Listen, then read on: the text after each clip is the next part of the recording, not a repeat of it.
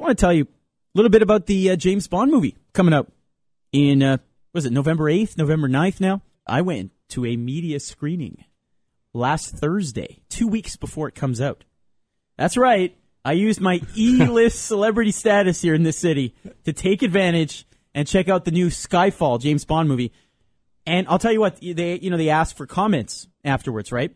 And so next to my name, I had them put refreshingly slower pace for a Bond movie. Huh? That's pretty... Very impressive from a D-lister like yourself to be invited to the Bond movie. No, I wish the D-list. I said E-list. I said E-list. I'm down the list. So I thought it came out, because when I saw your tweet last week that you were going to the movie, I thought it was coming out the Friday. No, I went to the media screening. Oh. And I will tell you, it's definitely worth seeing. It's much, much better than the second movie. With the last Craig. Bond was the last bad. Bond, I'll tell you, I could not watch. I shut it off. I could not watch the end of the movie because it was just so poorly. It just unraveled. There was it was just shoot 'em, bang 'em up. It was really just nonsensical. I couldn't enjoy it. But this one, Skyfall, was kind of an old school. It's a throwback kind of movie. If you like some of the older Bond movies, prior to the age of just forget the plot, let's just fight and chase each other in cars.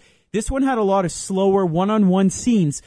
I don't know if they were influenced maybe by the Batman movies, where you had Heath Ledger and Christian Bale and that kind of dynamic, but there were some tremendous sort of one-on-one intense scenes.